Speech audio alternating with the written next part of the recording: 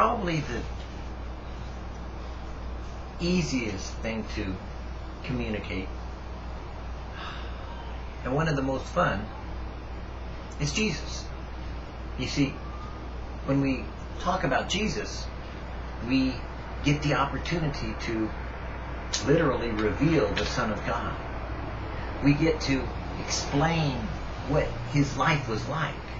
We get to make, as the word says, manifest who he was, why he came, and why we have an assurance that we will live again because Jesus lives in us. Now, all those things that I just said, we can't really understand except that we have the Holy Spirit teach us.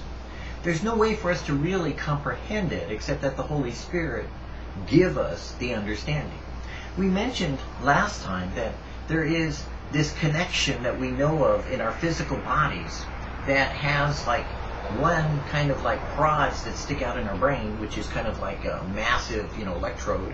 And then we have another bunch of prods that, kind of like meet each other. They just seem to be that close together, but not quite touching.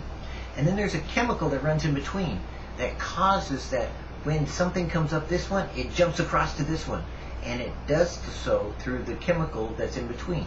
And so it makes these connections, and it kind of goes, and that's what we call thought in the physical aspect of the reality of who we are, being a body, soul, and spirit. So in our body, that's what happens in order to cause us to have intellect, to cause us to have intelligence.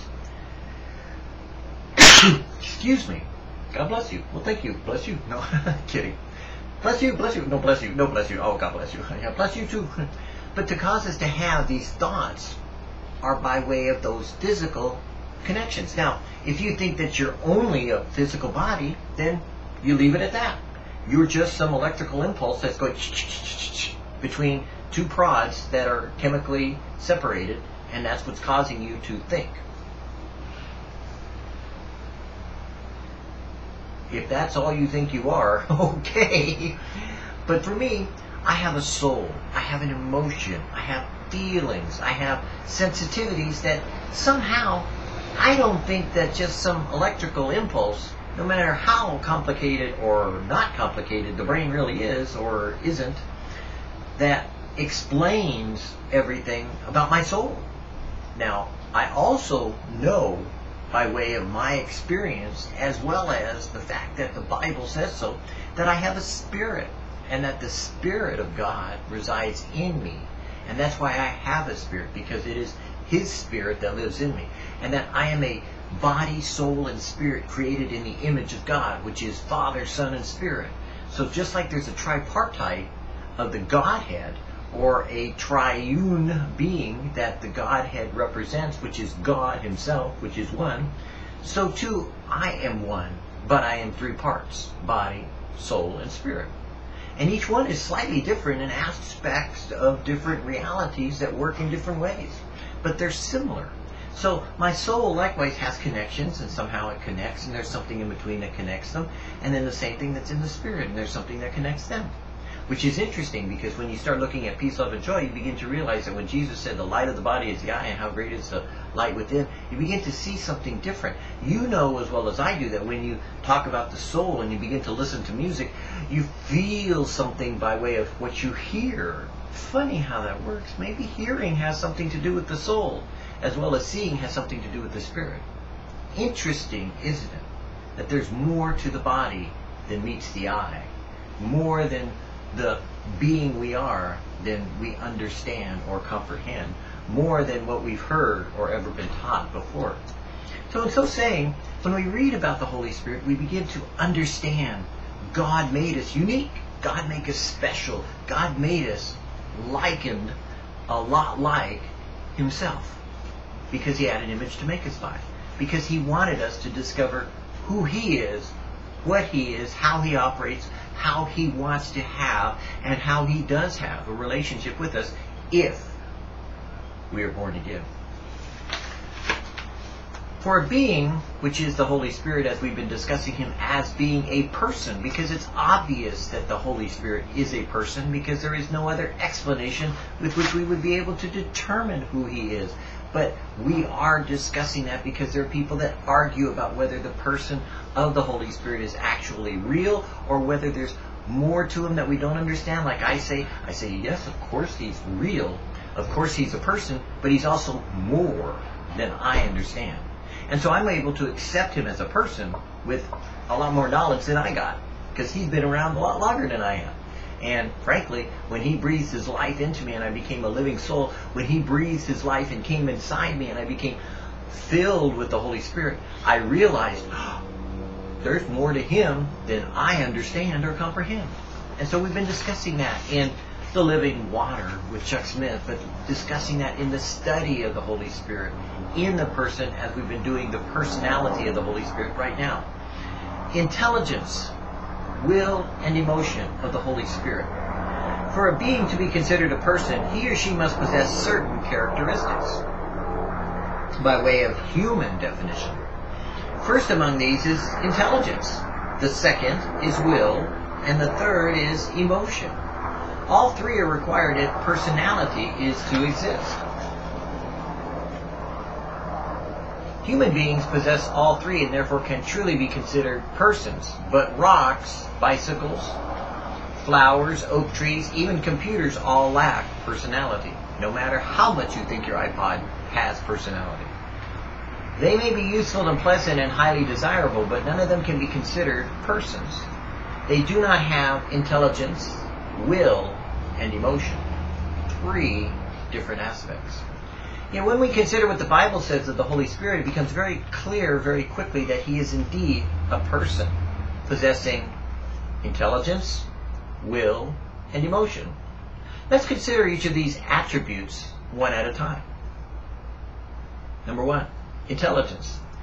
In 1 Corinthians 2:10 and 11, the Apostle Paul writes of the Spirit's intimate knowledge of the deep things of God.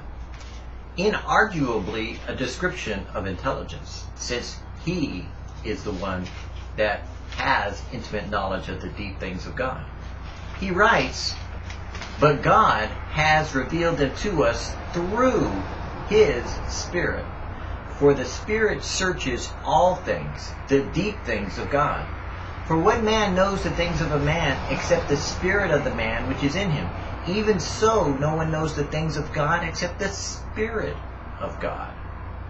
Interesting. Interesting.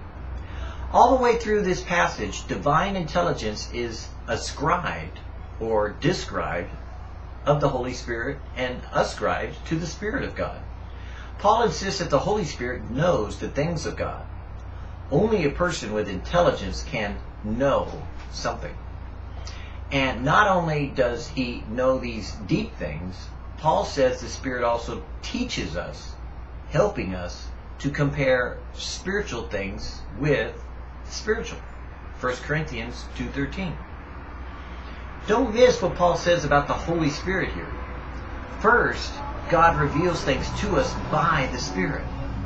God reveals things to us by the Spirit, not direct, but by his Spirit. Second, the Spirit searches all things, even the deep things of God. Searches.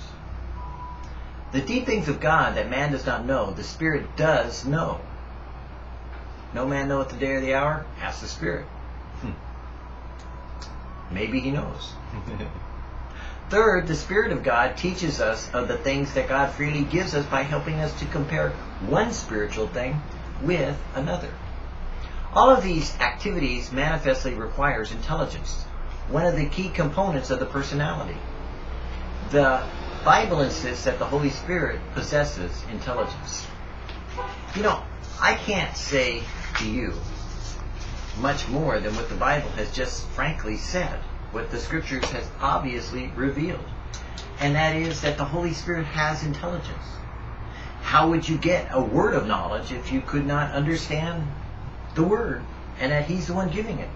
So a lot of times I think people take for granted and take to abuse those things of the Spirit that they want to use without dealing with the person of the Holy Spirit. We need to be careful about that, because if the Holy Spirit has intelligence, then we need to recognize that intelligence, for he has more than what we do. He is smarter than we are. He is more intelligent than what we claim to possess. I think that there's too little thinking going on when it comes to mankind, and that there's a lot more waiting, stillness, and years of patient thought process of the Spirit of God that operates, that we need to back off our quick conclusions of being a hasty people and begin to come to long, drawn, thought out processes. The reason being is that there's a hint of a day being as 1,000 years, and 1,000 years is a day, which can also mean that there is an eternal now existing in the dimension that we're going into. That God operates in a way that doesn't deal with time the same way we do. He deals with it in a long existing presence. Everything happens now. And that it's probable that when we would think we understand something, that we comprehend something, and we go on with something, we really have made an assumption and haven't thought it all the way through. We need to take that time to consider well what it is we're doing, what the consequences are, what the reality of the situation is, involving everything that is involved in what we're about, and then have, as it were, a conclusion based upon thinking about what we're doing, what we're saying, what we're hearing, what we're speaking, and how we are. Before this modern generation, people took time, lots of time, to think about what they're doing. The probability, and I will present to you the, in my opinion, obviousness of the Spirit of God working in us, is that we need to slow down and stop and be still in order to hear the Spirit speak. Because I think the Holy Spirit knows how slow God operates. Not slow in the sense of his slowness, but slow in the sense of how hasty we are. And we don't walk in his will because we run our own race. Father, I thank you that you've given us your Spirit. I thank you that as brief as we look at, but as long as it takes, I am glad that the Holy Spirit is here to make us take the time to consider, to behold, to hear, and to see what it is that the Spirit of God would reveal to us. For if we do not take the time, we will not make the time to be still and know God. If we do not slow down, we cannot be found walking with God when we're running far ahead. Lord God Almighty, change us and rearrange us to your timing and your will. Give us your intelligence that the Holy Spirit has led us to consider well what he is teaching us as far as being a person of great intellect and thought, so that we would be like him and not move ahead of him, but listen to what he has to say to us as we compare these things, spiritual to spiritual, and we lift and stand before you our hearts, our wills, and even our hastiness, so that we would not be a people rushing about with our heads cut off like chickens that are just dying and just don't realize it yet until the last amount of blood is pumped out of their bodies and they collapse. But God, rather we would be men and women of God, standing still to see what it is that our God will do will say and we will hear as you give us ears to hear. Thank you, Father, for your Spirit. Thank you, Holy Spirit, for being with us. Give us that ability to slow down, to be found still before you. Amen.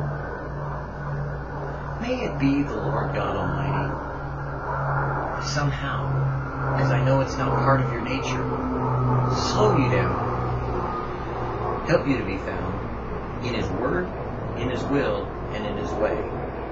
Not running ahead of the game, but walking daily, step by step with Jesus.